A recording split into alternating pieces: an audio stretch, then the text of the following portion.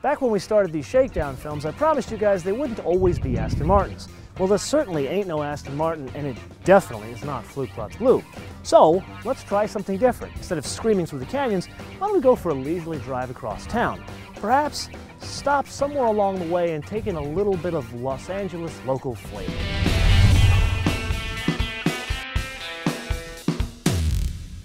Okay, so we're off, and we have 33 miles of range. I topped off the charge as much as I could. There's like one bar missing. Now we're down to 32 miles of range, but here's the catch. We only have to go 19 miles, or at least that's how, as the crow flies. But in Los Angeles, it's kind of like an indirect route of freeways. So we're gonna take somewhat an indirect route because I wanna show you guys something. We get into our first spot of traffic. Now this is a new thing for me. As a filmmaker, I just don't like shooting with cars around us. You know, that's the normal deal that you see in life, is you're stuck in traffic, like this idiot behind us is like right up my ass. But I don't want to see that when I'm in the imagination world of film. When I'm in this world that I create, I want it to be just me, the car, and the road, and that's it. But we're doing something different. So we're doing a real world test, which means I'm going to cut off this truck. That was fun. Oh. Now you're seeing my real New York side. Now we're getting on the 405 south. Now that sounds a little odd. We're going south to go north. But as I said, we're going a little bit of a roundabout way because I want to show you guys something. Oh, and I think we need to set some ground rules here. Now that we're going to get up to speed here, let's cut this Mini off. Let's do that, you know? Come on. We're driving a Cadillac, man. We're in the future. We are not going to drive this thing like a tree hugger. We drive Aston Martins, man. We drive S63s. We're going to drive this thing like a man. Now here's a picture you'd only see in Los Angeles. A Prius, a Volt, a Leaf, and my ELR. Kind of like the greatest hits of the EV world. Which brings up a really important question for the two women that watch this show. If you saw a guy drive any of these, would you be at all sexually interested in him? At all? Let me know in the comments below, or hit us up via our social networks, MotoManTV, all one word, Facebook, Twitter, and Instagram. So on one of these ramps from the 405 to the 105, any of you that live in Los Angeles or have been to Los Angeles, these can be very fun, especially in the middle of the night when there's nobody around. But granted, we're in an electric car and we got a lot of traffic, but let's still have some fun. It's not bad. It's a little bit of lean in it, but then again, think how much extra weight is at the bottom of this car. Now that's an interesting point. You don't have that feeling of the car being unbalanced going through even a mild turn. Like, for example, the Kia Optima Hybrid. It's just not balanced well because the car is a gasoline car that's been adapted for a hybrid. And they can tell you stories about how they envisioned it as a hybrid right from the get-go. If you drive that car, or even similar cars to it, they're not developed like this. This thing was designed to be an EV/hybrid, and that's evidenced by this very long console. The batteries are here. They're not underneath the car, they're in the middle of the car. And by putting the batteries here, it's like the old school American underslungs back like 100 years ago. Those were the first car to really be at the road height of cars today. And it looks a little weird because they have huge wagon wheels on them, but the whole idea was to put the engine below the wheels and thus change the look and the overall handling characteristics of those vehicles. This is kind of the first one of its type, an EV/hybrid thing that does the same thing. Remember I said I want to show you guys something? That's the something. That's both SpaceX and Tesla. So that's the headquarters for SpaceX in Hawthorne, California. And it's also the design center for Tesla. So that's where Franz and the crew, Kimberly Marty, remember our friend Kimberly Marty from the Acura film? Well, now she's been at Tesla for a while. She does color and trim there. Hi, Kimberly. Okay, so passing Tesla, it brings up the obvious question. And I know anything you've read or seen about this car, everyone kind of says the same thing, and I hate to do it because I kind of pride myself in coming up with my own opinion. This is a neat car. It's beautiful. The design is really stunning because after all, they came up with this as a concept car. This was the Converge back in the day, and they made it into a real car.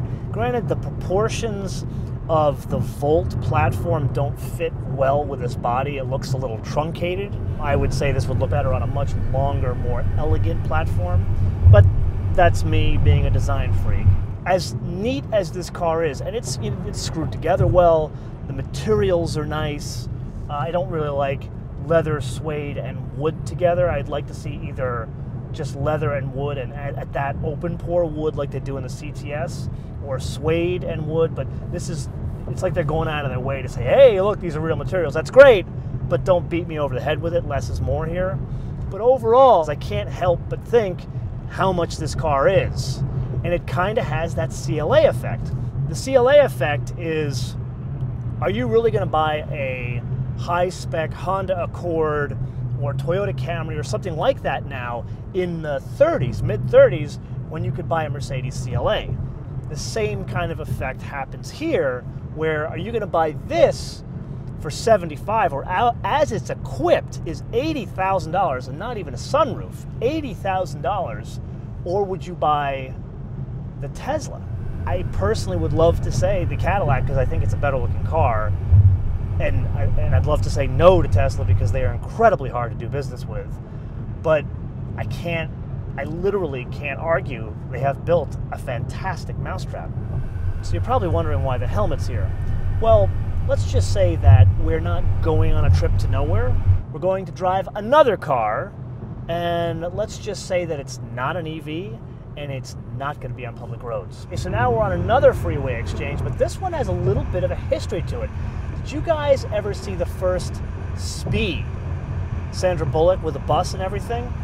Remember the scene where it jumped the freeway that was under construction on the on-ramp, or over-ramp, whatever you want to call this thing? That was shot right here. Okay, so now we're coming into downtown Los Angeles, and I gotta tell you, maybe I'm dating myself a little bit here, but I used to watch reruns of LA Law, and as a kid growing up in New York, man, it's like this magical place where it's 75 degrees every day of the year, and it's sunny, and they're handing out blondes at the airport. So the whole opening sequence of LA Law where the Jaguar trunk closes and you see the LA skyline, well, here's the LA skyline. That building used to be the first Interstate Bank Tower. That was my first bank when I was in college, going back many years. And now I'm driving a Cadillac. Although back in college, I'd never thought I'd ever want to drive a Cadillac, much less drive a Cadillac that's screwed together really well, and then a Cadillac that's super cool looking, and oh, by the way, is an EV. Now, getting into downtown, this is the unpredictability of Los Angeles. I'd love to sit here and show you traffic because I was going to demonstrate this regen thing on the paddles on the steering wheel, but of course, there's no traffic when you want it. So let's try to make our own traffic. Let's go behind this van here. So if I want to try to put some energy back in the batteries, I can do that without actually stepping on the brakes. There are these paddles, steering wheel paddles, kind of if you've driven a Cadillac XTS or even the, actually there's different paddles in the CTS, but they're the same paddles on the XTS. Basically, you pull any one of these, the one on the left or the one on the right, and it actuates the brakes with an eye towards putting energy back in the batteries. The brake lights don't go on, so don't use it as like a makeshift brake because people will rear end you. But the idea is, let's say I'm driving down the road here and I see someone coming in my lane of traffic. Rather than hitting the brakes, I can do this regen thing. Now you got to keep in mind, you got to change the way you drive, because you're not going to do this in stop and go traffic. Otherwise, you literally are going to have people up your ass. It's more in a situation like this, which is, I don't know what's more rare, that we're driving an EV in downtown Los Angeles, or the fact that we're driving an EV in downtown Los Angeles without any traffic. Okay, let's do a range check. We're just getting to the north part of downtown Los Angeles, and we have 16 miles of range left. Okay, kids, we're going to get off here, and we are going to explore a little bit of Los Angeles history. What's more American than a Cadillac? Well, besides a Chevy, a Ford, and apple pie. I guess the fifth most American thing. Baseball. Now, riddle me this. What is more controversial than the price of energy, which is the reason why this car exists? Give up? Chavez Ravine, otherwise known to you today as Dodger Town. The story goes somewhat like this. Back in the late 40s, there was a push in the entire U.S. for affordable housing. So much so, Congress appropriated funds in 1949 for an Affordable Housing Act. And that basically stated that cities could take money from the federal government and buy land to create affordable housing. Well, Los Angeles decided this would be that area, Chavez Ravine. There was only one problem with that plan. The residents of the area, mainly Mexican immigrants, were like, we don't want to leave, even with the eminent domain money. Would you want to leave your home? So there were a number of legal challenges, and even outside of the courtroom it got very ugly. And that lasted to about the early to mid-50s, which is about the same time that the fear of communism spread throughout the US. And anything that smacked of communism, even remotely, was quashed, such as this affordable housing bill. So the residents here said, hey, or the ones that were actually left, were like, hey, we won. Los Angeles said, not so fast. The deal was we took the money from the federal government and we have to use it for public purposes. So the public purpose that they found was wooing a Brooklyn-based baseball club to Los Angeles with a promise of cheap land. Now, what is little known is this area was developed mainly with private money, not the public money.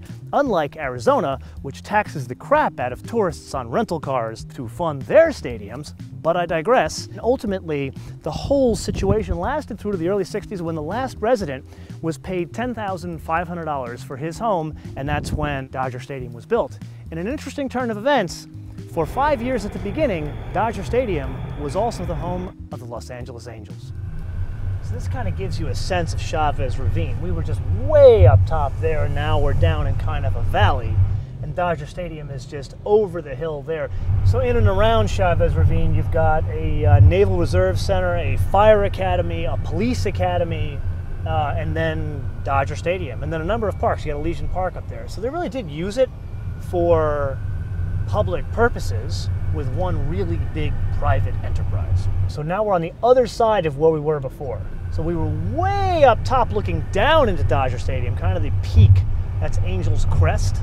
Now we're getting, actually the really odd thing, on the other side of the stadium, there are two prisons, county and regional detention center. If you tell someone to go to hell, this is about it.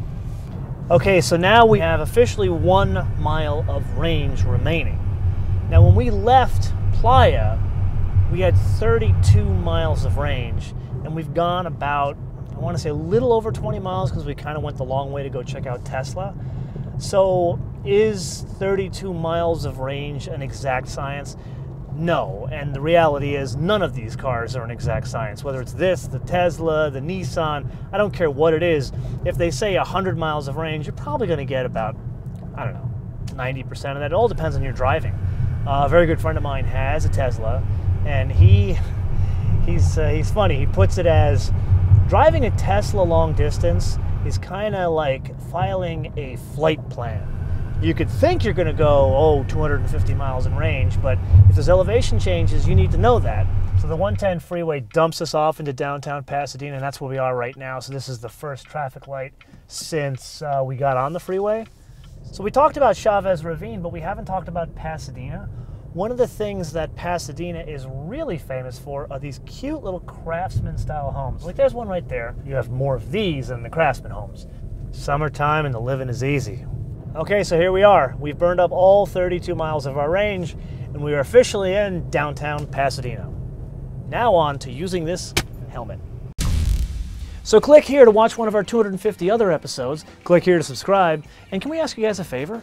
Can you watch these within the first 36 hours? Because it gets us more views, which gets us more dollars, which get you more episodes. And of course, follow us, MotoManTV, all one word, Facebook, Twitter, and Instagram. I'll see you guys next time.